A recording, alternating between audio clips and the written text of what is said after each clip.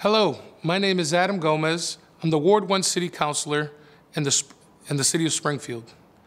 I would like to thank Focus Springfield for giving us the opportunity to reach out to our constituents. This is a time which we know that the rhetoric going on in our political process is very discouraging. But this is the chance for the opportunity that your voice can be heard. Even though this year I am running uncontested, I believe it's important that every single person that is a registered voter takes the chance to go out September 19th and make sure that their vote counts. I ran off of public safety, economic development, and community engagement. The last 2 years has been a great honor serving on the Springfield City Council.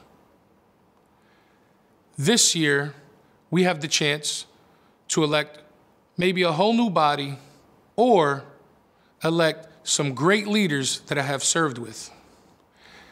This is the opportunity that not only on the renaissance on the economic development of $3.3 billion in the city of Springfield, but also the renaissance of the political process.